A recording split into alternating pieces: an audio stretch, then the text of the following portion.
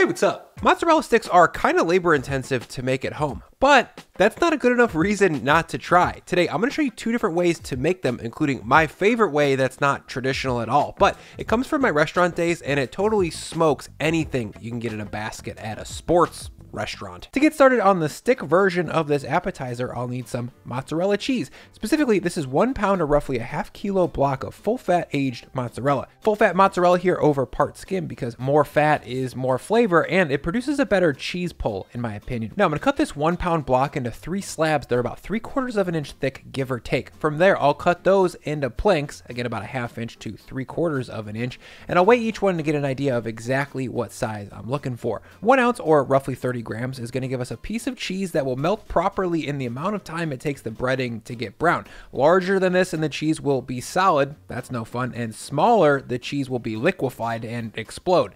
That's also no fun. 1 pound of cheese gives me just about 16 pieces. Now I'll scoot these out of the way and set up my mozzarella stick breading station. For that, I'll grab a medium bowl and then grab a whole box or about 225 grams of Japanese style panko breadcrumbs. Please don't use the powdery Italian breadcrumbs that you see in meatloaf or meatball recipes. That stuff's ground too fine and won't give us a proper crunch. Next, I'll add in 50 grams of grated Parmesan cheese, 3 grams of onion powder, 3 grams of garlic powder, 2 grams of chili flake, 1 gram of dried oregano, 1 gram of dried basil, and 3 grams of salt. I'll whisk that to combine, and that's what we're going to cover these cheese sticks with. From here, I'll add about 1 cup of all-purpose flour into a little glass bowl and then 4 eggs into the one next door.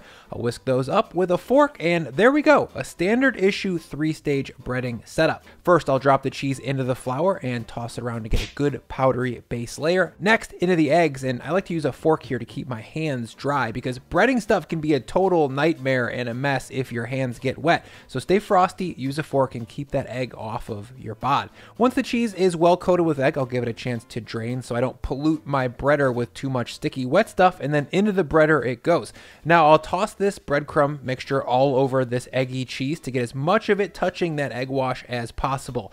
I want every bit of this little cheese stick covered. Now, that looks pretty good, but it's not enough to hold that cheese inside while being fried, so we need to repeat this breading one more time. First, I'll run the rest of this cheese through their first round of breader, and once I have 16 single breaded cheese sticks like this, I'll take a quick second to top off my egg wash.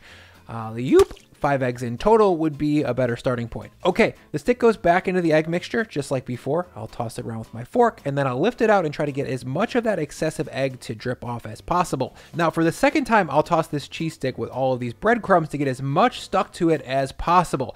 I'll give it a fluff, I'll give it a toss, and there we go, a double breaded stick of mozzarella that's well coated but not over coated. Once the whole crew's been double dipped in breading like this, I'll move the tray over to the fridge to keep the cheese chillin' while I quickly make some marinara dipping sauce. For that, I'll drop a nonstick pan over medium heat, and when that's hot, I'll squeeze in 3 to 4 tablespoons of olive oil. Then in goes 15 grams of minced garlic, and I'll sweat that until it's softened or just starting to take on some light golden brown color like this. From there, I'll add in my tomato base. What's that? It's 1 28-ounce can of crushed tomatoes, 50 grams of tomato paste, 7 grams of salt, 10 grams of sugar, a strong pinch of chili flake, a ½ gram of oregano, a ½ gram of basil, and then in goes my immersion blender to spin everything up. I'm spinning this because some brands of crushed tomatoes have more texture than others, and for a dipping sauce, I want to eliminate any chunkiness that might get in the way of a perfectly coated stick. Now I'll stir this to combine. I'll clean that up and then I'll stir it to combine. I'll bring it up to a gentle simmer and I'll reduce the heat to medium-low and cook this sauce for about 20 minutes. While that cooks, I'll have a quick snack from the sponsor of this video, Munkpack. Munkpack makes keto-friendly snack bars that are great for anyone trying to cut back on sugar and carbohydrates, but still wanting something that tastes like you're being kind of bad. Checking out the numbers here, their keto granola bars and their nut and seed bars have a gram of sugar or less, only 2 to 3 grams of net carbs, and are 150 calories or less each. My current favorite is this almond butter cocoa chip, which tastes just like the junky chocolate granola bars that I used to eat as a kid and has become a welcome substitute for my usual adult afternoon stack of canned mackerel. Munkpack also sent me the peanut butter dark chocolate, the coconut cocoa chip, and the sea salt dark chocolate, all of which are gluten-free, plant-based, and non-GMO. So to try these out, head to munkpack.com and enter code Brian at checkout to get 20% off your first purchase of any Munkpack product. They're so confident that you'll like it, it's backed with a 100% happiness guarantee. Exchange for another bar or get your money back. That's a risk-free snack, basically. Click the link in my description, use code Brian at checkout for 20% off your first purchase. Snack time over. Back to the sauce. 20 minutes later, this sauce has thickened up just enough to hold itself up, and the garlic has softened and mellowed out. Perfect. Now I'm going to set this off to the side and drop a pot on my stove to fry my sticks. In goes 2 quarts of neutral frying oil. In this case, I'm using vegetable oil, which is made from soy. That's not a vegetable, you guys, it's a bean. Look, I know soy oil isn't like a health food, but we're making fried cheese sticks here, so that's not really the point. Once the oil's at 325F, 160C, I'll drop in my first 6 sticks. As you can see, I'm laying these in with my spider. That's a safety thing to keep my hands away from the hot oil splashes if they happen. I have a bunch of scars on my wrists from playing it fast and loose with fryer oil over the years, so be careful, you guys. Use a spider if you've got one. Now, these mozzarella sticks are gonna fry up super quickly, about 2.5 to 3 minutes in total. The only thing that I need to do while they cook is to come back with my spider after the first 30 seconds to check and make sure they're not sticking to each other or the bottom of the pot. After 3 minutes in total of fry time, when I come back to check on these sticks, they're beautifully golden brown and just starting to leak a little bit of cheese. Don't worry about that leak though. If we double breaded these properly, that cheese isn't going anywhere. Personally, I think these look awesome. They're kind of gnarly and craggy thanks to those coarse panko breadcrumbs. And again, don't sweat a little bit of cheese leak here. Those holes are self-sealing. The second that they're on the draining rack, they cool off and the cheese solidifies, shutting them off. But Bri, what about the cheese pull? That's why we clicked. Well, check this out.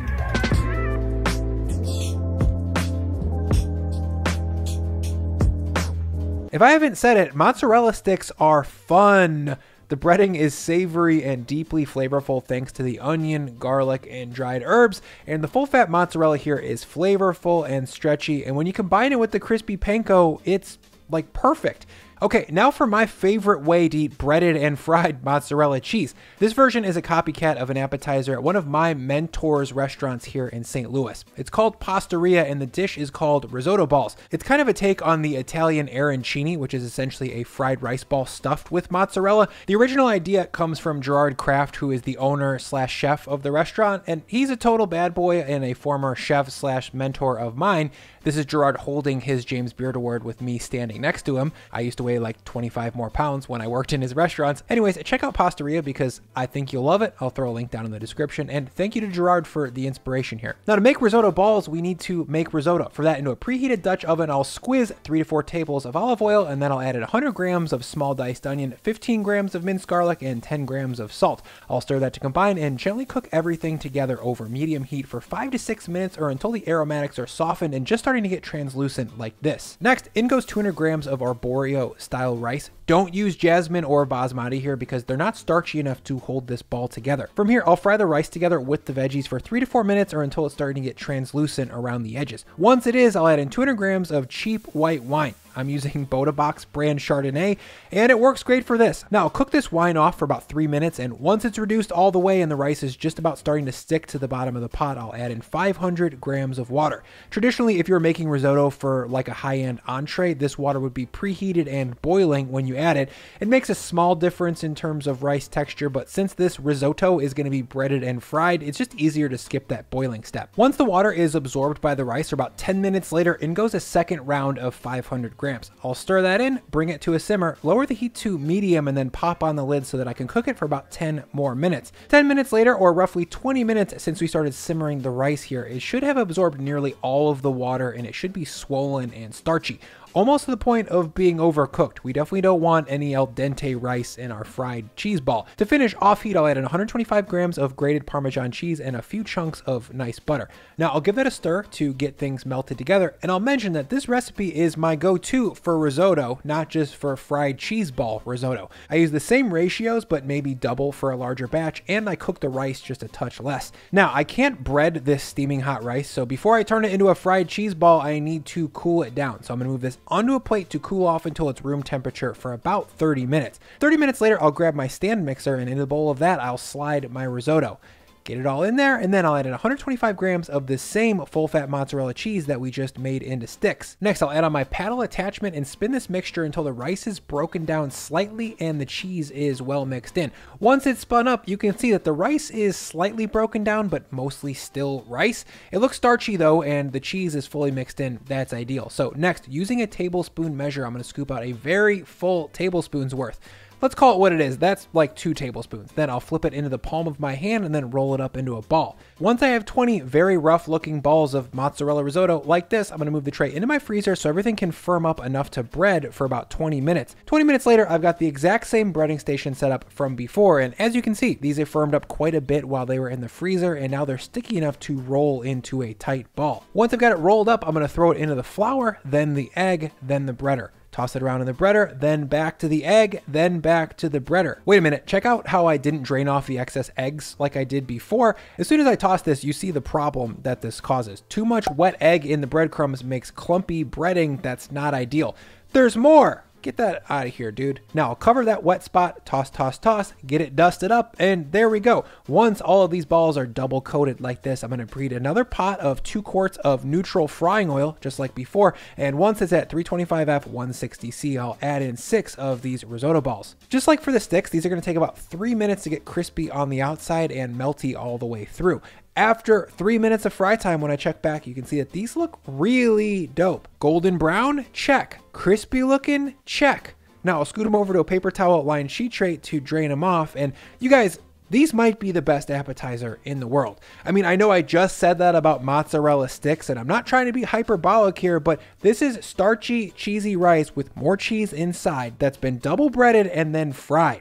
Look at that world-class cheese pull. And oh yeah, don't forget about the tomato sauce. That stuff is concentrated and sweet, but not too sweet. It's super robust and deeply savory. It's the perfect match for a nearly perfect food. You guys, you probably should be breading and frying cheese at home more often. Whether you go with the stick or ball version, I think you're gonna be stoked, and I really hope you try these soon. Let's eat this thing.